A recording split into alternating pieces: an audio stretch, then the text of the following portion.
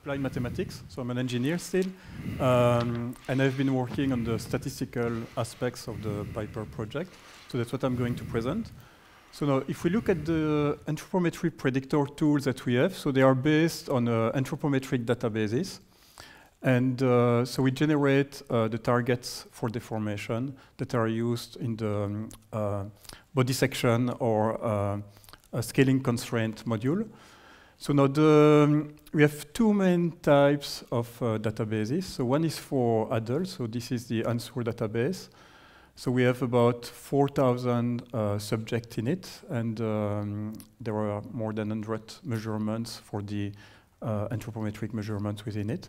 So for children, we have a similar database, which is a Snyder database, which has about the same number of subjects and about 90 measurements.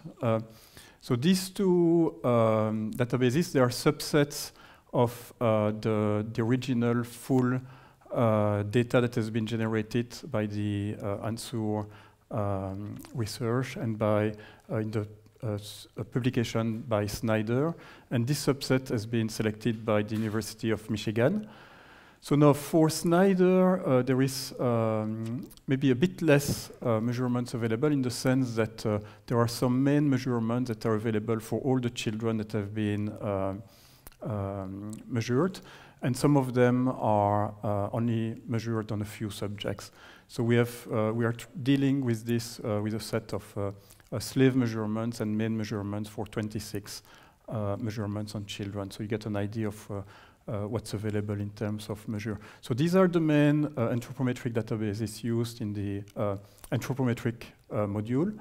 So now this is extendable or compatible with other data sets. So for example, in the project, so we have obtained measurements for the CT scan provided by CSAR, and increasing size database has already been integrated inside the tools. So if you want to use other databases, this is something that would be possible. So what do we do in the anthropometric module? So we start from some predictors, and then from these predictors, so you can predict other measurements on the body. So now both the predictors, so BMI, for example, shoulder circumference, and so on, and the measurements of interest that you have chosen inside the database that you are working with. So there are targets for the deformation tools that have already been mentioned and will be discussed later.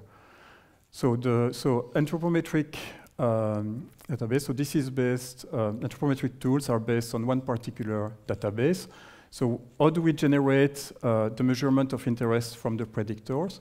So this is done by building regression. So if you look at the samples from the database, so these would be the blue crosses here on the right and left.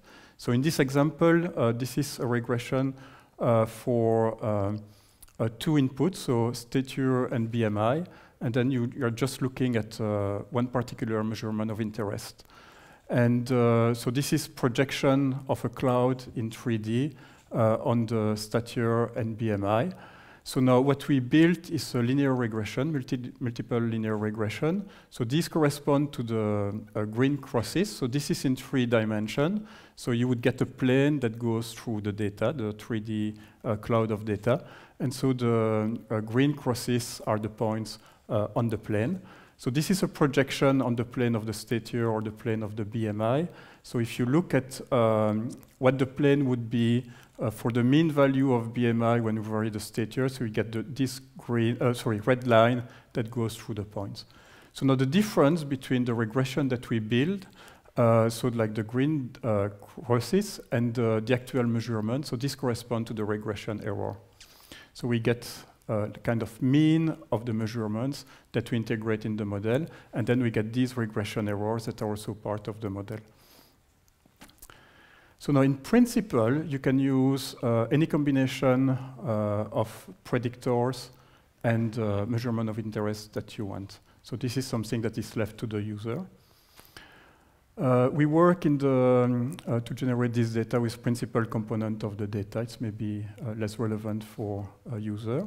So what can we do with the regression? So you have the choice to prescribe the value of the predictors. So you can, for example, fix the BMI and the stature of your subject, or you can sample these values. So if you look at the cloud of data, so you could say, I just want a user that has kind of average value of stature or something that is sampled within this cloud. Same thing for the BMI, so you can do that also.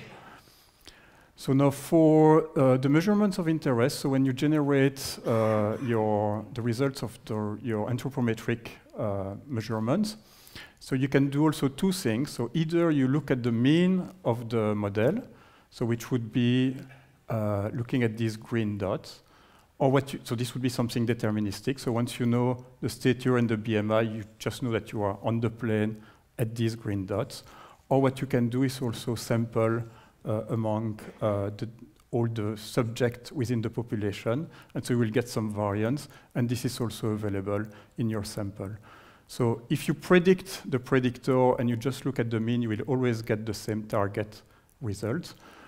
If you take samples for the input, so BMI and stature, so you just say, I just want a subject with some BMI and some stature that are children, age 12 to 14, for example, then you will get random or sampled values of the input. And you can also get sample if you include the regression error, so the variance among the same population for the same values of the predictors that you have chosen or sampled. So for example, if you sample the same regression that I showed on the previous slide, you will get these points that correspond very well to the original data from the original database.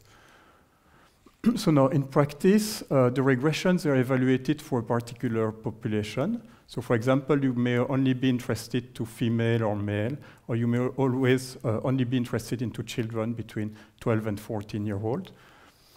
So now what we do then, in order to generate the population, you choose a criteria that you want to work on, so like the height, for example, age, or gender. And then you choose several criteria for the population, and then you define different groups in your population. You could have 20% of female in a given range and 80% of male, for example, in your population to generate the regression. So this is following a work that has been presented and used at University of Michigan previously. So we do upsampling of the population. So the codes for anthropometry, so they are developed in Octave and MATLAB. They are quite flexible. You could develop something else, or we could develop something else. This is linked to Piper tools via the anthropometry module user interface, and Mathieu is going to show a demonstration right now.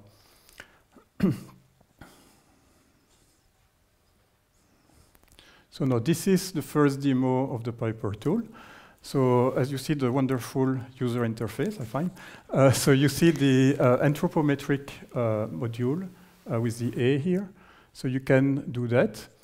So you can see that there are red dots that indicate the things that you need to do in order to generate your target files of measurements. So the first thing, you generate the target from, you built a new regression, for example, or you could use an existing regression if you had one already saved. Then you define which data set you want to work with. So as I said, the two main data sets currently available are in the user interface are Ansur for adult and Snyder for children. Then you select the variables that you want to work with. What you do in practice, you select what the predictor is in this list, and then all the other measurements, they will be used as measurement of interest.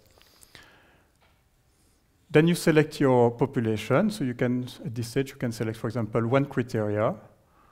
So you would just say that you work with male and in a given range of age.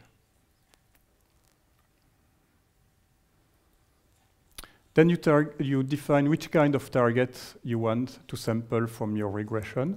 So you can either use only the mean, so these are the green dots in the plane of the regression, or you could sample the outputs and so on. So if you just take the mean, you get this. For the input, same thing, you can fix the value of your BMI or not, or just sample it from your population. So if you get the fixed value, then you define the predictor of the value in the case where you want to predict, fix them. So the BMI in this case would be 19, for example. So what's going to happen is that now we are going to generate a regression and some actual measurements and targets for the deformation tools. So you can define where you save your regression, when you save your target file.